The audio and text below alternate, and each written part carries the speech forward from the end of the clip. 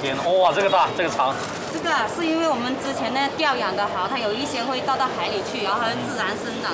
我们都要派人到海里去潜水找才能找得到。按照这个年轮几十轮啊，最起码要10几年才有这么大。不过还是野生的才有。这个货马上送过去啊！好的。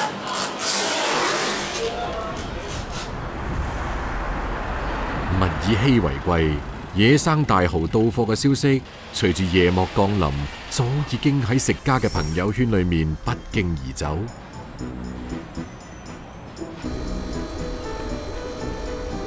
嘗鮮一定係今晚嘅主題，但係蠔佬心知肚明，挑剔嘅老廣並唔會為花巧埋單，失之毫厘，謬之千里。清燒、蒜蓉、酸辣3種口味，點樣為難得嘅食材注入靈魂？呢個係個問題。這就是我們今天的那個生蠔，是吧？烤好嘅野生蠔香氣四溢，但係食起身就幾難咬。味道怎麼樣？味道是可以，還是老的，不是說烤老了，是本身肉質老。10幾年的生蠔大了，那肉肯定有點老。這個給客人抽獎。晚黑9點，食客如約而至，一打生蠔，幾份烤串，生意熱鬧如常。野生大蠔嘅抽獎，即刻掀起咗一波小熱潮。尺寸驚人嘅野生蠔，成為咗呢個夜晚驚喜又奇特嘅小插曲。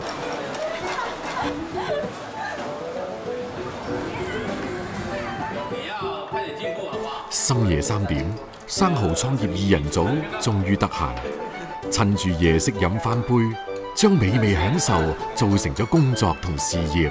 當初或者只係一時衝動，但係對食材嘅執着同對技藝嘅堅守，或者喺度敘述另一個故事。對於生活嘅雄心壯志，先至係茫茫黑夜中嘅北斗星。我們繼續加油！老廣衡量夜生活質量嘅標準永遠玄妙，就係火。燒烤古時叫隻，呢個係一種直接使用火焰烹製食物嘅古老方式。幾張台凳，一部烤爐就可以搭出一個深夜食堂。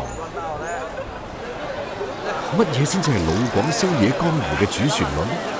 答案只有一個。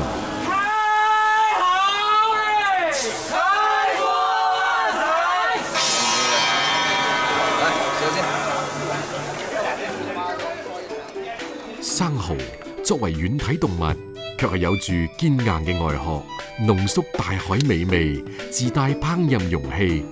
生蠔一定係宵夜中最老嘅套路，但深得人心。炭烤令肥美嘅蠔肉滲出汁水，再用秘製酸辣醬加持，大海嘅鮮同山野嘅辣相互交織，老廣追求嘅色香味躍然而出。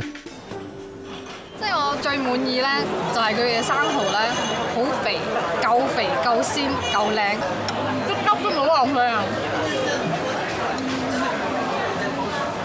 非常的 Q， 然後呢，一入口它就會爆出來。它首先那個蠔水新鮮，我們吃過的蠔沒有那麼 Q 彈的，反正它那個配料非常好吃，結合那個蠔的這個鮮味，應該是我在廣州吃過生蠔當中最好吃的。蠔佬。生蠔料理嘅大師傅，1998年出道至今，專攻炭烤生蠔。佢個名叫李立寧，反而好少有人知。每個地方唔同嘅生蠔冇唔同嘅做法，比較珠海嘅咧就比較清淡，陽江嘅咧就比較大酸。呢個蠔係福建深貝蹄，比較受歡迎嘅，因為佢個肉好脆，比較甜口啲。24年嘅功力，關鍵係蠔殼厚度、火候控制，多一分就老，少一分就生。對於最佳口感嘅苛刻追求，蠔佬將上菜嘅時間都要計算在內。一般咧要烤到8成熟左右先可以上，一上到台面咧就達到我哋理想嘅9成熟，咁啲個保持個口感。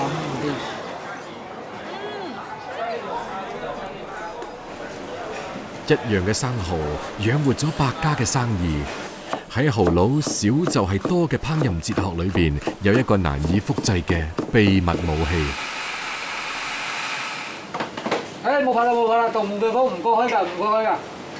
呢個洞門對方咧係我揾食嘅架撐嚟嘅，曾經有人出錢賣，我唔肯賣，甚至連埋我老婆都唔知道嘅。但是現在在我手上，冇計，跟你揾食。蠔佬嘅知音叫黃軍，一個從安徽到廣州創業嘅吃貨，經常穿梭喺老街細巷打卡各種美食。幫我來一個招牌牛雜。喺一次偶然嘅宵夜飯局裏邊，黃軍同蠔佬從一見如故嘅生蠔知己，變成咗事業上嘅最佳拍檔。我們目前的生蠔的做法有8種，蠔佬他的技術是得到了這個認可。鮑魚切片，大蝦開邊，加入生蠔，粥水浸潤，煲出大海嘅鮮，秘製醬汁鹹鮮交融，蒜鮮生蠔烘托出大海嘅甜。雞子攜手小龍蝦同生蠔喺炭火上共舞，海洋同陸地、鹹水同淡水共同催生出大海嘅暖。無論你係偏愛清淡定係鍾情重口，總有一款可以滿足你挑剔嘅味蕾。對於將生蠔作為終身事業嘅兩兄弟，佢哋一直喺度等待嚟自大海嘅消息。老闆娘您好，您好。你好，你好。你订的那個生蠔明天到貨了哦，我們注意裝提到一粒特大的野生蠔。好的，好的，好的，我明天就去看貨，你給我留着。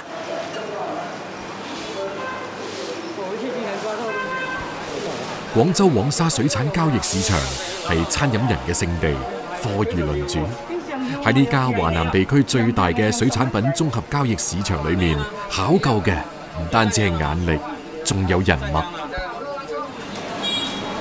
老闆娘，你好。這個肥都很肥的。你都可以。特大野生蠔今天到貨了沒有？啊，到了。哇，天，哇，這個大，這個長。這個是因為我們之前呢釣養的蠔，它有一些會到海裡去，然後它自然生長。我們都要派人到海裡去潛水找才能找得到。按照這個年輪幾十輪了，最起碼要10幾年才有這麼大。不過還是野生的才有。這個貨馬上送過去啊！好的，好的，好的。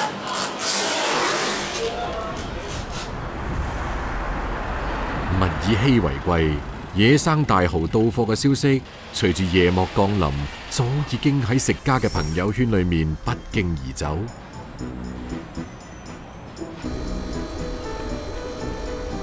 嘗鮮一定係今晚嘅主題，但係蠔佬心知肚明，挑剔嘅老廣並唔會為花巧埋單，失之毫厘，謀之千里。清燒、蒜蓉、蒜辣3種口味，點樣為難得嘅食材注入靈魂？呢個係個問題。這就是我們今天的那個生蠔，是吧？烤好嘅野生蠔香氣四溢，但係食起身就幾難咬。味道怎麼樣？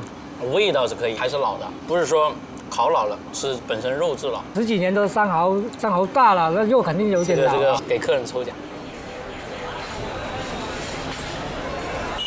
晚黑9點，食客如約而至，一打生蠔，幾份烤串，生意熱鬧如常。野生大蠔嘅抽獎，即刻掀起咗一波小熱潮。尺寸驚人嘅野生蠔，成為咗呢個夜晚驚喜又奇特嘅小插曲。